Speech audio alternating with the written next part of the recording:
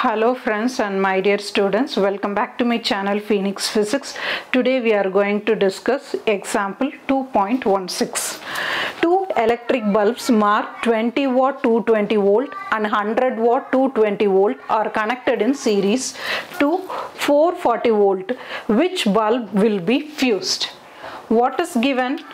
That is P1 is equal to 20 watt, V1 is equal to 220 volt. Same way P2 is equal to 100 watt, then V2 is equal to 220 volt. Total potential difference V is equal to 440 volt. Our aim is to find out voltage drop across the bulb. For this we need resistance. You know the formula, P is equal to V square by R. I need resistance. So R is equal to V square by P. This is the general formula. First I am going to calculate resistance for 20 watt 220 volt bulb. Consider this resistance as R1. R1 is equal to V1 square by P1. What is V1? That is 220 the whole square divided by P1 is 20. 220 is 48400 divided by 20. Cancel this 0. So R1 is equal to 2420. Unit for resistance is ohm. Next I am going to calculate the resistance of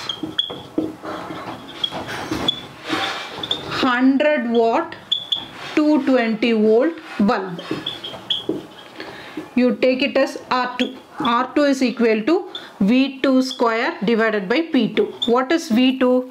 That is 220 the whole square divided by 100. 48400 divided by 100. Cancel these two zeros. R2 is equal to 484 ohm. This is R2. Here two bulbs are connected in series. So how do you find out the total resistance or equivalent resistance? That is R is equal to R1 plus R2. R1 is 2420 ohm plus R2 is 484. Add these two.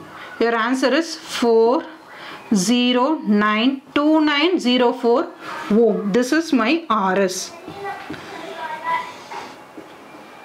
Next I am going to calculate current.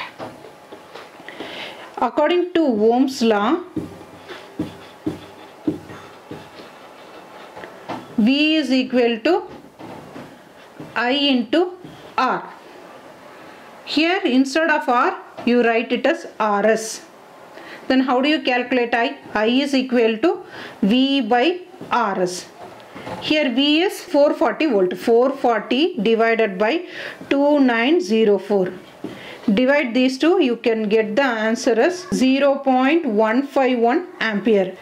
Or you can write 0.15 ampere. This is my I value. Our aim is to find out voltage drop across the bulb.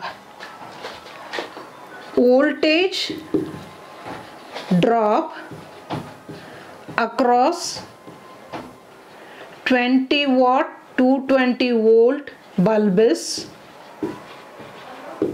V1, that is I into R1.